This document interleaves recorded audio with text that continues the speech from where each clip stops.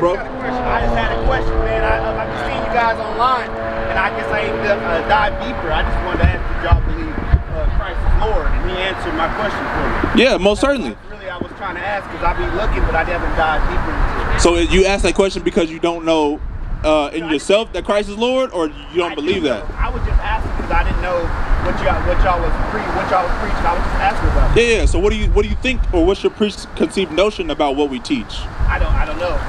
That's what I was saying. I just walked by and I asked, so I wanted to know some information about. All praises, man. Hey, that's a humble spirit, bro. We appreciate the question. That's all we come out here to do. That's all we come out here to do. Interact, dialogue with our people. So let's say in Israelite, you read the Bible? Yeah. You believe in Christ? Yeah. You believe in God? Yeah. What color is Christ? Part where he was from, I think he definitely wasn't white. So you say he had brown in him. He brown in him. So does the Bible describe what Christ look like? It says his hair, but it doesn't describe his skin tone. Let's find out. Can you mind reading the Bible real quick? Let's get it. The book of Revelation, chapter 1 and verse 14. Verse 1. Verse 1, the revelation of Jesus Christ, which God gave unto him. So the revelation is the root word of revelation is what? To reveal. The root word, something being revealed to John, right? Come on. Verse 14. Keep reading. To shew unto his prophets things which must shortly come to pass. And he sent and signified it. He signified it, come on. By his angel unto his servant John. Read. Who bear record. Who did what? Who bear record. So there's a record of it, right? Now jump to verse 14. Verse 14. His head and his hairs were white like wool. You got that part right? You said his hair was woolly. What people on earth have woolly, textured hair? Black folks, right? You got woolly hair, bro. You understand? So right there, this is strike one. This brother got stringy hair, right? Come on. As white as snow. And his eyes were as a flame of fire. Christ drank wine. So in moderation, right? He drank wine in moderation. The whites of our eyes, when we drink, what happens to them? When the whites of your eyes, when you start drinking, what color they turn? Red. They turn red, bro. Christ drank wine in moderation. Come on. And his feet. Now he's looking at his feet. The feet, are your feet going to look the same color as the rest of your body? Yeah. Common sense, right?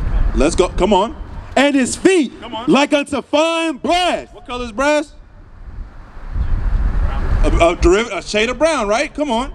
As if they burned in a furnace. As if what? As if they burned in a furnace. So is this the color of Christ? Is this burned in the furnace?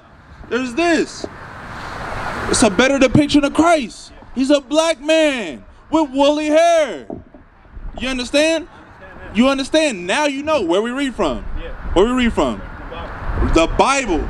Revelations. It gave the full. It said, bro, he looked like he burnt in the furnace. So why have we been given an image contrary? United States, everything good is white. So if it ain't white, it ain't right. I understand that 100%. So then, are the prophets of the Bible, are they white? So-called white? No. Remember, they confused Christ. They didn't know which one Christ was whenever they came to get him. That means all the other apostles look like what? They was black too. So the people of the book is black. Christ is black. Why have we been given a false religion, a false theology to say Christianity, all these are white? You think that's a problem? I do think that's a problem. Read. They don't dive deeper. No, they know. They know, but they don't even want to talk about it when you bring it up. That's why when you bring it up to people, you talk about it, they don't care about that. They just go straight into what the word says, but you got to dive deeper. That's why I like dialogue. Dive deeper into it. All praises. That's a good thing, man. Where did it originate? Right. Where were we really talking about back then? Right. Years ago. Right. Exactly. You know, Jerusalem is on the northeast tip of Africa. Yeah. What people are in Africa? Black people. It's simple, bro. You know what I'm saying? But people don't want to dive deeper. They're comfortable with where they're at.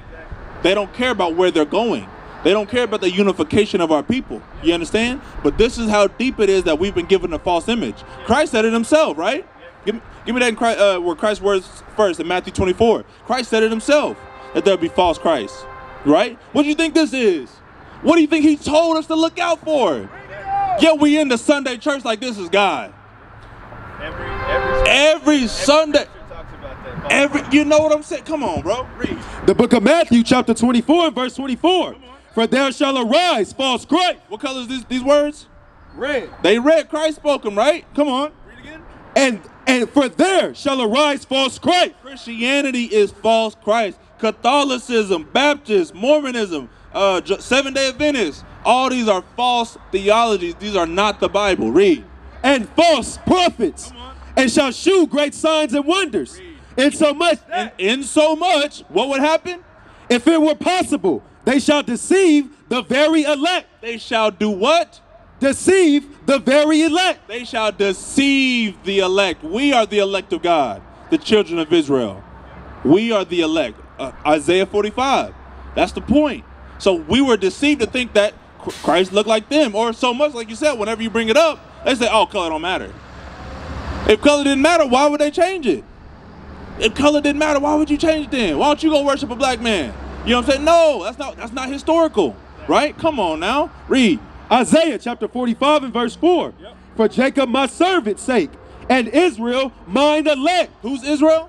Mine elect. Not the land, the people, the 12 tribes of Israel. So-called blacks, Hispanics, and Native Americans, right? Do you see yourself on that sign? Do you understand that you're an Israelite? Yeah. You do? What tribe? You tell me. Were your people brought here on ships? Yeah, generally that's how we would identify, right? As American blacks, you know? It's just that simple. So God says we come from the same tribe that Christ came from. Didn't Christ come out of the tribe of Judah? Didn't it just say Christ was the black man with woolly hair? Ain't we black men with woolly hair? Come on now. Like you said, same thing, you're just following Christ. But when you say Christianity, I guess I look at that as just following of Christ. So I don't see any, like you said, we're not even supposed to make images or any of that. So I get what you're saying. Like, I ain't into none of this religion, how they make rules. Do you go to? I just go listen to what Christ does. I listen to church and I listen to it, but it strays away from what Christ really was talking about. So what should you do? 1 John 4. So with you knowing and listening and hearing how it strays away, what should you do? I should just follow Christ. You should leave that church. Yeah, no, leave it. Don't listen to it no more. No, I don't go, but I don't really go. I actually study it on my own, and I actually all praises to a bunch of preachers. I try to find the right one to teach us about, right? Because sometimes they stray away, but they just trying to, like you said, they're preaching to the people in front of them, and they trying to gain status and notice, so it gets away from what Jesus is really talking about. So what is? So it's really hard to really find one person. Correct. Exactly. It's hard to find the truth, but guess what, brother? You came across the truth today. How? The questions that you've had, the thoughts, they're being answered, thus saith the Lord. All right? How do we know that? How do we, we all come from different walks of life. But this Bible brought us together. Why? Because we all came out of Christianity, Seventh-day Adventists, some in Catholicism. We said, yo, what we learned was false. This is the truth. Our nationality is the truth. All these things, they're adding up now. 1 John 4, this is what we had to do. 1 John chapter 4 and verse 1. Beloved, believe not every spirit. What does the Bible say? Beloved, believe not every spirit. That's what you're doing, right? You said, damn, that pastor ain't got it. Skirt. That pastor gone. Skirt. As blacks, natives, and Hispanics, we got to do what?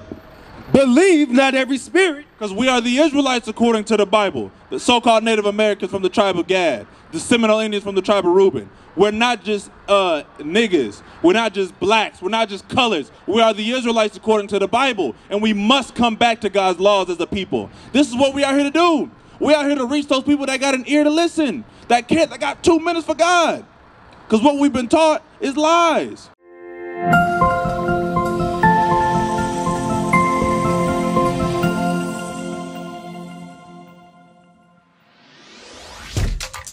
Shalom, Israel. This is Bishop Nathaniel. I want you to know that you can view all our Sabbath classes live on IUIC TV. That's right, I said on IUIC TV.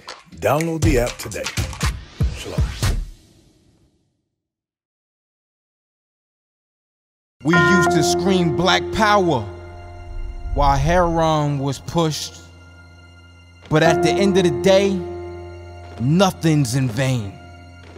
IUIC has been given a vision. The tents of Judah has risen. Many has attempted the mission. Minor murmuring, omitting, and missing the mark.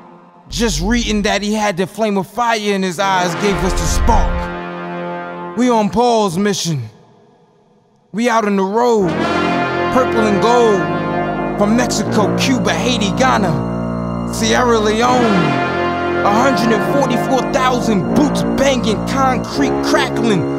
These are our men repented at heart. The scriptures is proof. IUIC, we deliver the truth.